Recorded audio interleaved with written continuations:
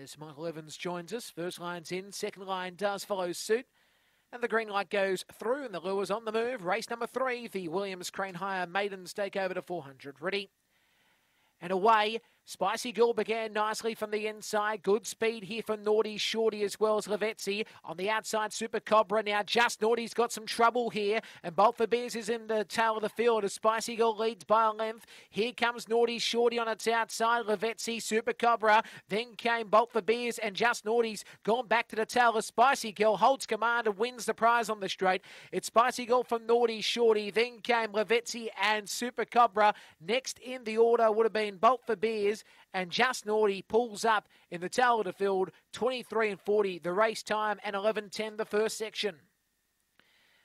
Well, what about that for a race? The favourite just found a lot of bother in this race. And 2, 1 and 5 will be the numbers here, 2, 1 and 5. Spicy Girl, a very impressive win. And congratulations to the connections. Peter Franklin, the trainer. It's a black girl from Barsha Ballad of Mulwee Dream and has won the prize at $5 on the fixed market. Impressive run. Naughty Shorty second for Hannah Gardner.